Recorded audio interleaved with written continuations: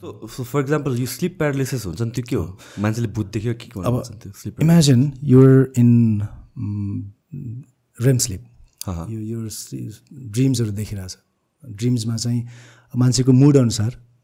जस्तै you see a snake अगाडि चाहिँ अजिङ्गर जस्तो देखिरहेछ अनि त्यो बेलामा त्यो REM sleep मा भएको बेलामा dream देखेको बेलामा suddenly there is a distraction and you're awake. Your brain चाहिँ एउटा हाफ अफ ब्रेन एउटा पार्ट अफ ब्रेन चाहिँ अवेक भइसक्यो उठिसक्यो अनि तर अर्को हाफ ब्रेन अर्को पार्ट अफ ब्रेन चाहिँ उठिसकेको छैन it is still in dream तर body is paralysed so imagine a situation जसमा you're half awake you're still in dreams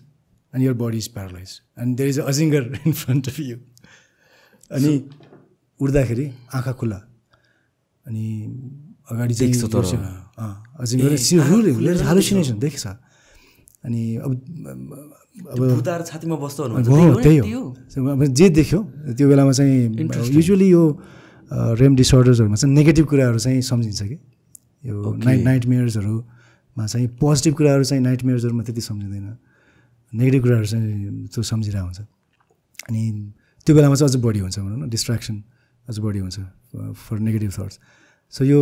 अगाडि भूत जस्तो छ या अजिङ्गर छ यु क्यान इमेजिन सिचुएसन आँखा खुल्ला छ it looks like this real thing they background त कोठै देख्यो बडी हात खुट्टा प्यारालाइज्ड अनि वाट विल यु डु अनि एक्सट्रिमली त्यो फेयरफुल सिचुएसन त्यस्तो बेलामा त कति डर लाग्छ होला भन्छ नि हो यो ऐठन भन्छ नि ऐठन स्लिप प्यारालाइसिस यो चाहिँ अफकोर्स यो डिस्ट्र्याक्टर्स भन्यो स्ट्रेस जसलाई स्लिप फ्रेगमेन्टेड स्लिप राम्रोसँग डिस्ट्र्याक्सन धेरै छ राम्रोसँग निद्रा परेको छैन स्ट्रेस छ एङ्जाइटी डिप्रेसन उनीहरूलाई पनि हुन्छ तर यो एकदम फ्रिक्वेन्टली भयो भने चाहिँ this could also be a sign of a disease known as RAM डिसअर्डरको एउटा डिजिज हो कि नार्कोलेप्सी भन्छ नार्कोलेप्सीमा चाहिँ अझ बढी देखिन्छ यो चाहिँ स्लिप प्यारालाइसिस